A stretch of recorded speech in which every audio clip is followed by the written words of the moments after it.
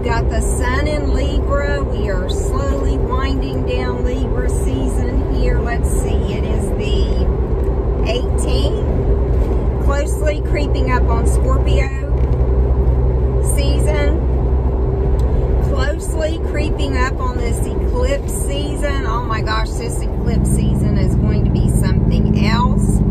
And you know, another thing that I wanted to touch base on too is, you know, these eclipses, the first one is the 25th and then the second one is on election day, November 8th. I mean, you just can't get any crazier. The best way I can describe it is, and it's like this always, there's going to be one side that's not going to be happy, but I feel like the election results are going to be a shocker for all of us. I don't care who you vote for, what you stand for. I think that we're all going to be shocked in some manner or form, you know, with some type of result that comes forth from this. I think it's going to be very telling.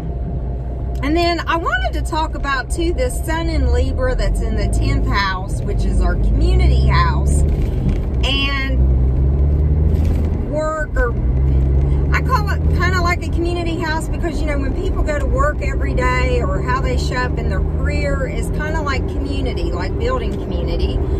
And with the sun in that house and in a good relationship balance sign,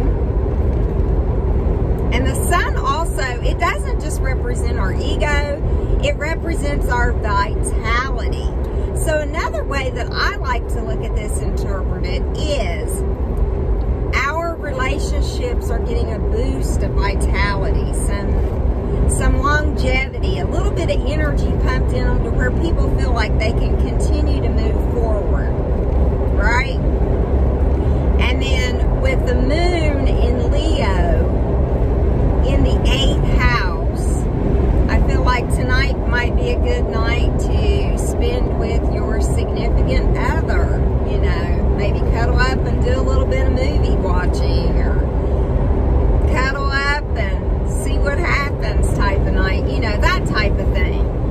But yeah, I definitely feel like anytime the sun transits through a house, we can kind of use that vitality aspect of the sun and, you know, use that aspect